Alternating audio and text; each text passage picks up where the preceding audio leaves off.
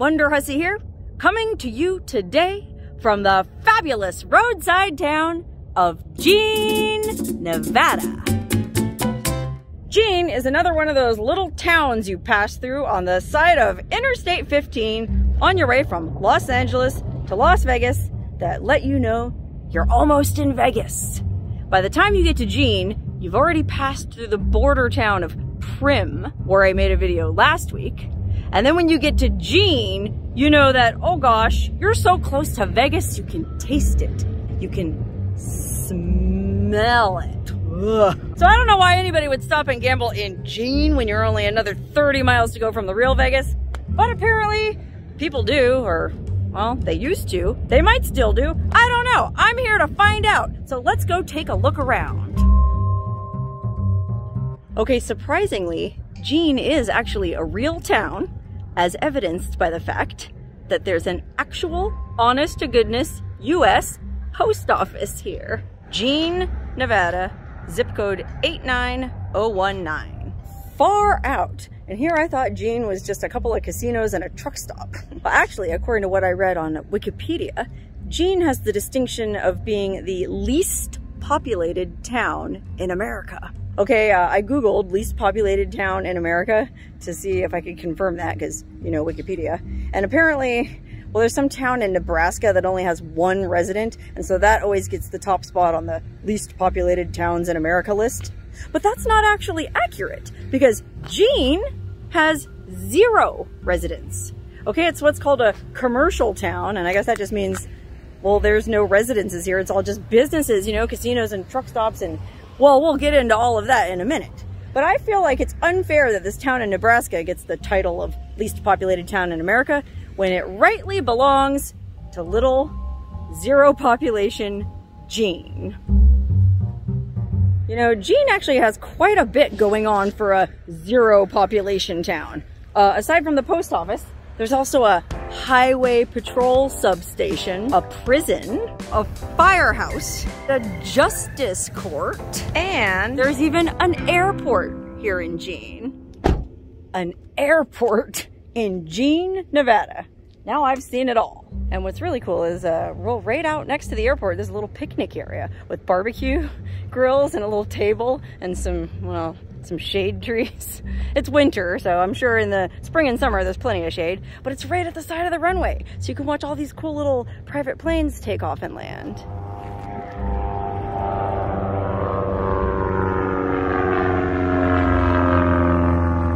That's pretty cool, but I think the main thing this airport is used for is skydiving. Ah! I don't know if any of you have ever been skydiving, but I like taking chances and I like adventure, but skydiving, But apparently a lot of people like to do it and they all come out here to good old Jean, Nevada. Okay, so as if a post office, a highway patrol substation, a fire department, a justice court, and an airport weren't enough, there's even a Starbucks. What's interesting about this Starbucks is, well, this is actually the site of an old casino that used to be here. Now, if you used to drive from LA to Vegas back in the 80s, 90s, up until around 2008, you might remember a hotel called the Nevada Landing, and it was built to look like a big paddle wheel steamboat. Well, that sat right here, where this Starbucks is going in. Now, unfortunately, I never did get a chance to visit the Nevada Landing when it was here, but I was reading about it online, and I guess even before the Nevada Landing was here, there was another casino called Pop's Oasis that was here in like the 60s, 70s, 80s. And if you guys remember a place called Pop's Oasis, well, eventually they tore down Pop's Oasis to put in the Nevada Landing, and when they put in the Nevada Landing, they took a bunch of old casino chips and gaming tokens from Pop's Oasis and sprinkled them into the foundation of the Nevada Landing. So apparently, oh gosh, 10, 12, 13 years ago, when they tore down the Nevada Landing, a bunch of collectors came out here and started going through the dirt to see if they could find any of those old Pop's Oasis gambling tokens, because I guess if you're a collector, those things are kind of valuable. And now that they're digging up all this ground again to put in this Starbucks, I wonder if they churned up any of those old Pop's Oasis tokens. Huh, maybe we should poke around and see what we find. Christmas towel, plastic grapes, some old plastic flowers for someone's roadside shrine, the ever popular piss jug. I don't think I want to find any Pops Oasis tokens that bad. Let's move on to the next stop. Okay, so the Nevada Landing Casino might be no more, but there's still one casino in Jean. So let's go check that out. Okay, this is the Terrible's Hotel and Casino. And I know you're probably wondering who in their right mind would name a hotel and casino Terrible's. Well, it's the name of a chain of gas stations in Las Vegas. And I think the people that own all the gas stations actually run a couple casinos in Vegas and one in Searchlight too. But it used to be called the Gold Strike. And that's why it has that sort of rustic old Western false storefront-like facade and these old imitation ore carts out front on a little section of fake narrow gauge rail. And then there's these giant miners panning for gold out front, one on each side of the driveway. Huh? I gotta get the number for his dentist. And then there's even a plaque put here by the Eclampus Vitus Historical Society, talking all about Jean, Nevada. Okay, according to the Clampers, Jean was originally founded in 1904 as Good Springs Junction. And there's actually still a little semi-ghost town by the name of Good Springs about 15 miles from here, and that's why the Justice Court was, if you noticed, called Jean and Good Springs. Anyway, founded in 1904 as a stop on the old San Pedro, Los Angeles, and Salt Lake Railroad, and it was named after the wife of this guy who built a mercantile business and had a post office out here. So Jean Fail was the wife of this guy George Fail, and that's who the town of Jean is named after. And then it goes on to talk about some of the historic mining in the area, and then down here it talks about a guy named Peter A. Pop Simon, who created a motel, store, gas station, casino complex here called Pop's Oasis in 1947. It's the place I was just talking about, where all the chips were in the foundation of the Nevada Landing. Then in 1987, the Gold Strike Hotel and Gambling Hall opened, and well, that continues to serve the traveling public, according to this sign. Now, I'll be honest, I'm not sure this hotel's even open, but well, I'm certainly gonna go see what I can see. But before we do that, there's another Clamper's plaque across the road here. Let's go check that out. Boy, I didn't realize this was such a historic area. Look at this, the Arrowhead Trail Highway. Wow, I never knew this, but apparently the first automobile road to connect Los Angeles and Las Vegas was called the Arrowhead Trail Highway. Planned, promoted, and built beginning in the 1920s, this was one of the named interstate highways of the Good Roads movement. Well, I never heard of the Good Roads movement, but it must have something to do with when they were first building all the interstate highways. Anyway, the Arrowhead Trail Highway eventually connected LA, crossed the desert to Vegas, and then north all the way to Salt Lake City. Can you imagine what a big deal it was back then to have a paved road all the way from Salt Lake City to Los Angeles? Then it says the road was later numbered Highway 91, and parts of that road are now Interstate 15.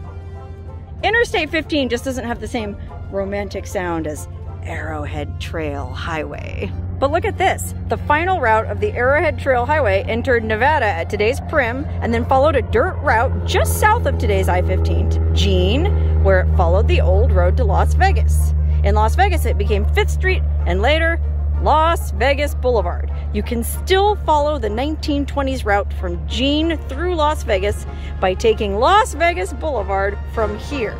That's right, you can actually take Las Vegas Boulevard, the Strip, all the way down here to Jean. And I actually made a video one time doing so. I started all the way down here. Vegas Boulevard ends, I don't know, 5, 6, 7 miles down the road there. Just kind of dead ends in the desert. And so I started there and I drove all the way down Las Vegas Boulevard, the entire 60-mile length of it. A lot of people probably don't realize that Las Vegas Boulevard, the Strip, is 60 miles long. It goes all the way through Vegas, comes out the north end, and then it ends up in the desert again. Gosh, kind of near Overton, I guess. Anyway, I'll put the link to the video up there. It was a really interesting drive, and well, golly, I was actually reading online when I was researching this video that Well, back in the day, I guess in the 60s, 70s, they used to come out here to this lonely stretch of road and do drag racing. That's right, all the Vegas drag racers used to come out here, and I guess they even got like permission from the police to do it because,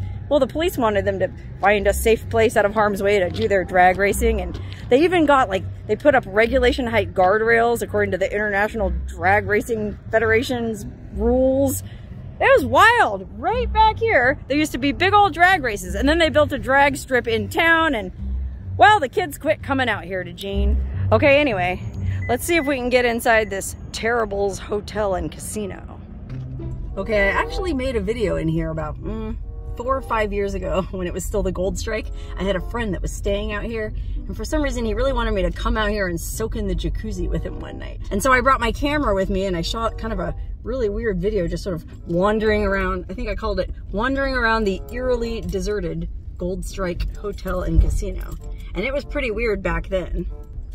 Oh, yep, look at that. It's closed. We can't go in. That's okay. I think I know a workaround.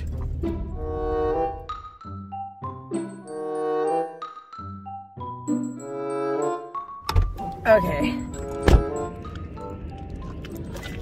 I just drove around the back of the casino, right where I started this video. And I think we can just go on through the bushes here and take a look around.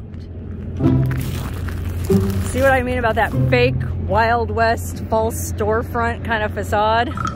This was the Gold Strike Hotel and Casino. And then it was the Terrible's Hotel and Casino. And you know, I'll bet you anything, it's just closed temporarily because of COVID, and it'll probably reopen again. But gosh, now that I think about it, it was so busted and weird in that video I made here 4 or 5 years ago that, well, they might just plan on bulldozing the whole thing down to the ground. And if they do, well, maybe they'll put some Gold Strike casino chips in the foundation of whatever they put here. Okay, anyway, wow, this place does look totally deserted, and it reminds me a lot of when I was poking around Buffalo Bill's in Prim last week. I mean, here's the old fake Wild West storefronts, just like Disneyland. And then this, I guess, would have been the, well, this would have been the main valet, the porte-cochere, as they call it. Look at this. Oh gosh, there's signs on the door. No trespassing. Authorized personnel only. Well, I just want to look through the window if I can. Can you see anything? Oh, just more doors. Oh, this is so eerily deserted. Oh my goodness. Oh wow, what's this? The old Elko fire bell. According to the early history of Elko, Nevada, this curfew and fire bell played a vital role for local citizenry. It often rang to signal disastrous fires, deaths of celebrities, and celebrations. Well, I don't see any bell. I guess there used to be. It says it was a beautiful bell cast out of 600 silver dollars mixed in with the brass and bronze to give the bell a more beautiful tone. Well, I bet it sounded amazing, but I don't know where it was, and it certainly isn't here anymore. Wow, look at that. It's all caution taped off now. Nothing going down in the old Terrible's Roadhouse, aka ex-Gold Strike. Some kind of lobby. Huh. It's interesting, like Buffalo Bill's had those signs on the casino that said, all food has been removed from the premises, all alcohol has been removed from the premises, and all money or cash has been removed from the premises. This hotel doesn't have those signs up. So that makes me think that maybe this place is like kaput for good. You know, like the other place they were planning to reopen, or I think they are planning to reopen. So maybe that's why they had those signs up, just letting you know, yeah, we're gonna reopen again, but we took everything valuable out in the meantime. Here, they don't even bother with those signs, so it's like, gosh, I bet the whole place is just gutted in there. And wouldn't it be fun to go sneaking around inside? Unfortunately, I don't want to get arrested for trespassing, so I'm just gonna poke around the grounds. Oh wait, there's a car in the front valet. That must be the security guard. Ooh. Oh, I don't want to get in trouble. We better go back.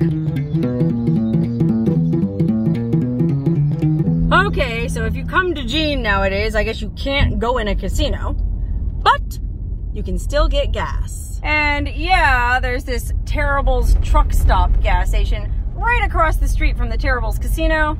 But why would you go to just any old Chevron gas station when you can go to the world's largest Chevron right across the highway?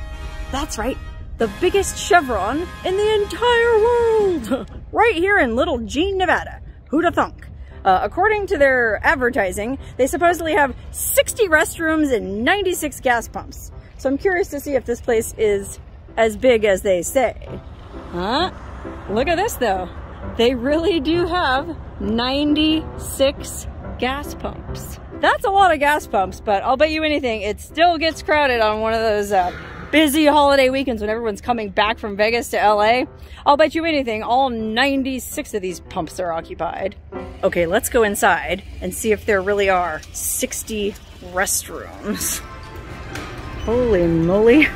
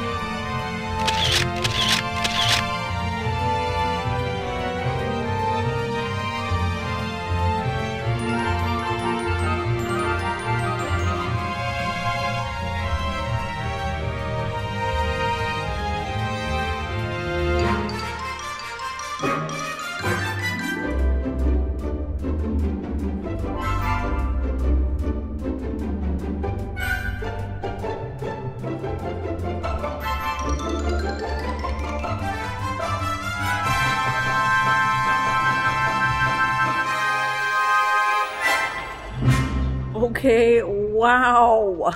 That place was like 5,000 times cooler than I was expecting it to be. Oh my God. It kind of reminded me of the world's biggest truck stop in Iowa, where I made a video a couple years ago.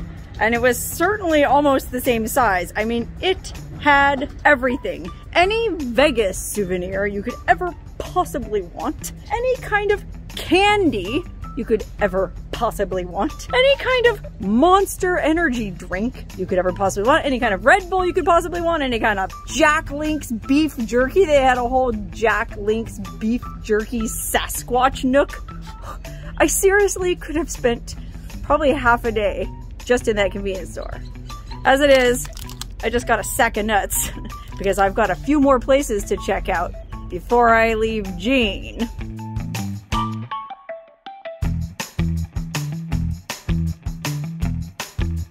Okay, I guess one of the reasons they had so much Motorhead gear in that world's biggest Chevron is, well, Jean has always sort of been a paradise for gearheads. I mean, in addition to the kids from Vegas that used to go drag racing out here, they also have a huge, really famous off-road race called the Mint 400, right out here in the desert by Jean every spring, somewhere out there in that beautiful desert. And then on this side of the highway, there's this weird kind of unassuming looking tent and shipping container business. And I think that's like Las Vegas Off-Road Adventures. It's one of those deals where you go rent like a Polaris RZR or like a side-by-side and some guy drives you around the desert, and it's, well, it's supposed to be a lot of fun.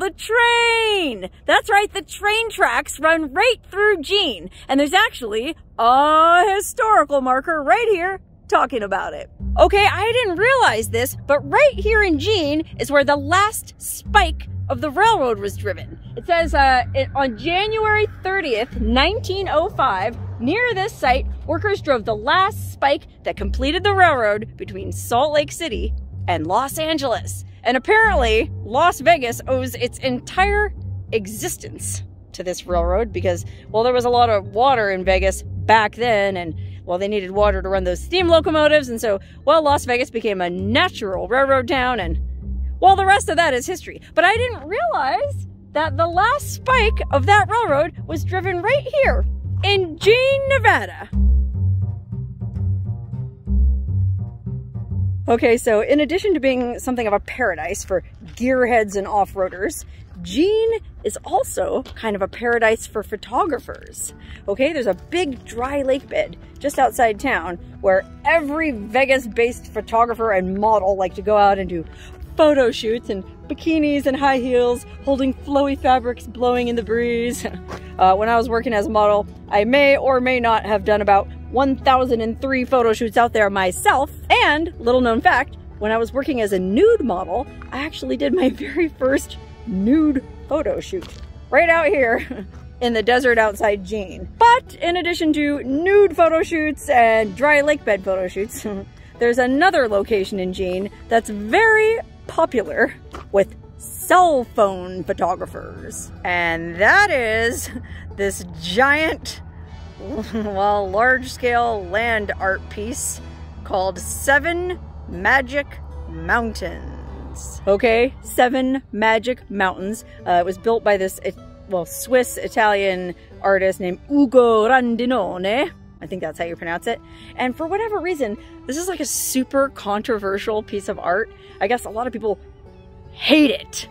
And then, well, presumably a lot of people love it because I'm here on a Thursday afternoon in late January and there's a bunch of people here. Anyway, according to a study done by the Reno Gazette-Journal, over 2 million people have taken Instagram selfies in front of this art piece. And even Vogue magazine did a high fashion photo shoot here once.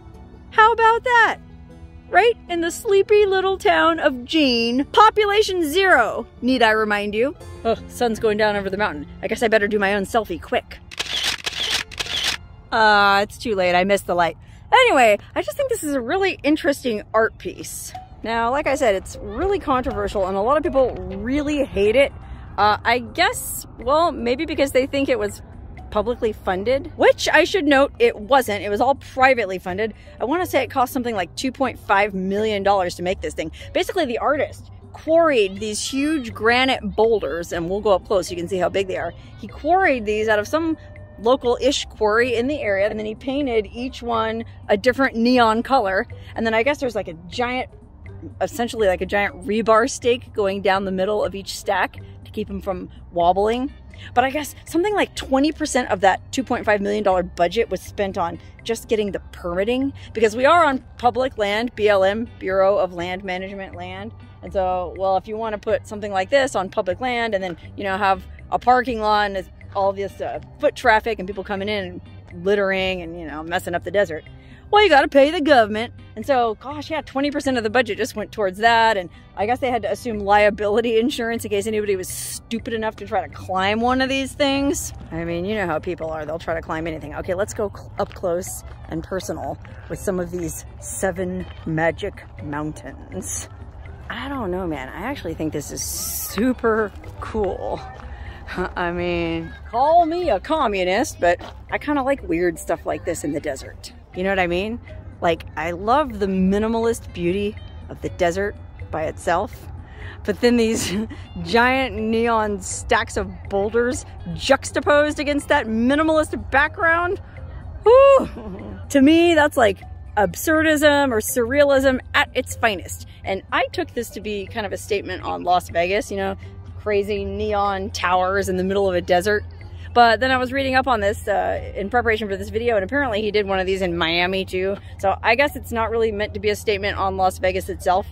He just wanted to stack a bunch of pretty rocks. Anyway, this exhibit was only supposed to be here for 2 years, but it's already been here for like, gosh, I want to say like 7 years now. And you can see that it's very popular. And dare I say, it's probably the most popular attraction in all of fabulous Jean, Nevada. So I hope you enjoyed this brief but fascinating tour of Jean. I mean, for a city with 0 population, I sure found it interesting. I mean, it's not Vegas, and it's not even prim. But for what it is, I think Jean is all right.